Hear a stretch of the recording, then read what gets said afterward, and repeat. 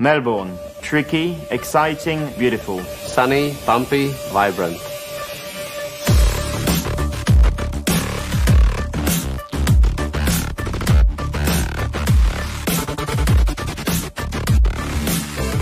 Beautiful because I just love the city and love Australia in general. It's a very vibrant city, it's a very young vibe and a great atmosphere. Tricky because the track is quite dirty. It's quite bumpy, but I think all the drivers really enjoy that. It's very challenging, it's very technical.